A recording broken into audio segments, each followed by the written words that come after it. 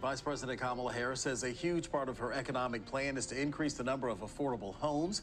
She is proposing an incentive of up to $25,000 for first-time home buyers. Campaigning in Raleigh Friday, Vice President Kamala Harris says homeownership. And sadly, right now, it is out of reach for far too many. Real estate agent Cameron Lust notes a down payment is not the only barrier first-time homebuyers face. Closing costs can be 3 to 3.5%, along with, having that liquid capital or liquid cash to put towards the due diligence. The down payment is just a piece of that puzzle. He says without all the details of Harris's plan, it's hard to say how it could impact the housing market.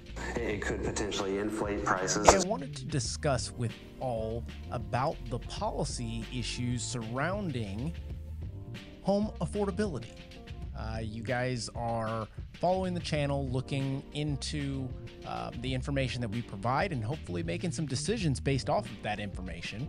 And one of the talking points that has been recently mentioned is the $25,000 incentive for first-time homebuyers that the Democratic Party is proposing. Now, this has been in the proposal since the Biden-Harris administration. So why didn't it work then? Why hasn't it actually come out? Well, it wasn't passed.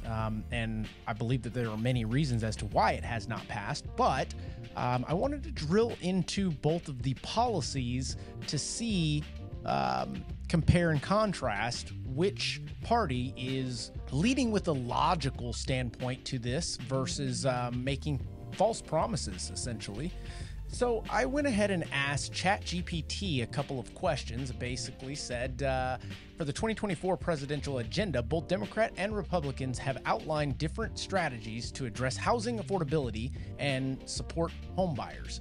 Let's look at the first one, since the new administration has not come out with theirs just yet. They're just kind of talking points that they have. Let's look at the current, because let's face it, Vice President is currently in there, and I would imagine a lot of these things will pass forward regardless of whether they've happened in the past 3.5 years or not. So looking at this first section here, which is the Democratic proposal, tackling zoning and land use barriers. The administration is launching a program to reduce the restrictive zoning laws and limit housing development. This is intended to increase the supply of affordable houses by making it easier to build, particularly in high demand areas. For me, guys, we'll stop at that one. I think that makes sense. I mean, I don't see any issues with this in particular, as I'm looking at the concept of fixing zoning. I have to think, okay, are there any areas where the zoning currently in our city that could be building and are having issues? I personally am not seeing any. As per the flips that we have done, of course, you have your counties and your inspections that need to go through the proper channels, but I'm just not seeing that. It's almost like a concept of if we could convert this area where hotels are intended for restaurants, let's make that into housing areas. People will start building more for homes. I just don't see that as a logical standpoint, simply because those areas are going to still be higher priced in the land value, thus creating not really an opportunity for investors to come in to actually make money in doing this. Investors don't invest to lose money. Keep that in mind. Second one is to expanding affordable housing financing. There are plans to expand financing options for affordable, energy efficient, and resilient homes, including incentives to converting commercial properties to residential use. Support for first-time homebuyers proposal includes expanding down payment assistance, such as the $25,000 credit for the first-time homebuyers, which aims to make homeownership more attainable by reducing the initial financial burden.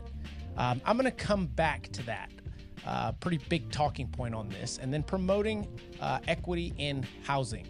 The administration is also focused on promoting fair housing practices, increasing the availability of affordable renting units through various federal programs.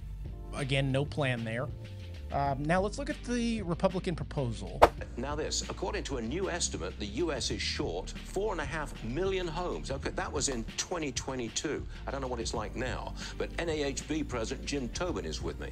We're not building enough homes. Can you spell out the reasons why we're not building? Interest rates, that's the number one killer of the marketplace right now. And shelter inflation is the largest problem with inflation coming down, right? We're stuck in this kind of the low threes with inflation, but shelter inflation is over 5%. If we can put more supply on the marketplace, drive shelter inflation down. So why can't you? Because we're financing right now, AD&C financing, that's the financing mechanism, acquisition, development, construction financing, is 12 to 13% on one of those loans. We have local regulatory costs are absolutely killing our members because of delays.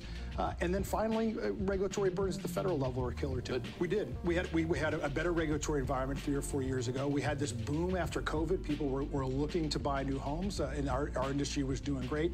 The challenge we have now, but inflation is absolutely the driver. People are pulling back from the marketplace because they don't want to have a 7 handle on a mortgage, especially when they're sitting on a 3 or 4% mortgage. Inflation has killed our economy. It's a nation buster. Nobody can buy a house anymore. The American dream is dead. The money they can't get, the interest rates through the roof. And on day one of my new administration, we will throw out Bidenomics and replace it with Maganomics. Okay, Jim, in your opinion, if Trump is elected president again, will his policies bring down inflation and really improve the housing market? Well, first, it's great to hear former President Trump and President Biden talking about housing and more supply on the national stage, number one. Number two, if past is prologue, we saw a lower regulatory environment under President Trump. We saw a more output from the economy and the housing segment. So I expect more of the same if President Trump is reelected. Conversely, President Biden, he has pushed forward a lot of pro-building policies. He's talked about adding more supply, but we're getting this muddled message from this White House because just as recently, a month ago, they're going to add up to $20,000 to $30,000 to the cost of a new home due to new energy regulations that they are imposing on low income and first-generation buyers through the FHA, USDA, and the VA. So, Republican proposal is cutting regulations. Republicans propose slashing regulations that they argue drive up housing costs. This includes opening portions of federal land for new home construction to increase housing supply. This might be along the same lines as the very first one with tackling zoning and land use barriers, so almost one and the same. Tax incentives. This platform includes promoting home ownership through tax incentives, particularly aimed for first-time home buyers to make purchasing a home more financially feasible. Well, almost same thing as above, and expanding home affordable options. And then we've got the third one, combating inflation. Republicans argue that reducing inflation will naturally help lower mortgage rates, making homes more affordable. They also propose broader economic measures such as energy products increasing lower living cost overall. I think that the only one that tackles the question, the issue, the true issue here is the inflation, the amount of inflation that we are seeing caused by all of the government spending that was pumped into the economy, thus increasing assets, tangible assets. In that case, rates also must stay higher in order to combat the inflation rate that consumers are feeling right now. But the one thing that I did want to absolutely address and tackle is the $25,000 credit for first-time homebuyers. And truly breaking this down, I want to start with the first principle, the first basic principle of this, which is essentially, where does the money come from? So if we are sitting at the highest government debt that we have seen thus far, in addition to the highest credit card debt that consumers have seen thus far, a $25,000 credit, you wonder where the heck is it going to come from? Are they going to raise our taxes even more to provide this to first-time homebuyers? If so, my first thought in that is, well, wouldn't the sellers then not raise or increase the price by $25,000 to essentially inflate that market to get their piece of that pie? The next point in this is essentially, how much will $25,000 help someone in the affordable pricing bracket if there are no homes available to be sold in that bracket? In doing some research, you find that home affordability has to do with probably less than $250,000 home. I would even go further to say $200,000 to $100,000 home is more of an affordability issue that your average American is facing when deciding to continue to rent or to go ahead and buy a home and build some equity. But in that price bracket, we are still seeing an extremely low amount of inventory. You're seeing plenty of homes hitting the market recently, nowhere near what they were prior to the pandemic and prior to the lower interest rates that we had in 2020 through 2022. You're not seeing very many homes in the $100,000 to $200,000 range come onto the market. That being the case, how does $25,000 to that first-time home buyer for the use of down payment help if they can't find a property to purchase in that price range? The next and last piece to this is, let's say they do actually find a home in that price range. For example, utilizing a scenario of a $200,000 home at a 6.5, 30-year fixed rate product.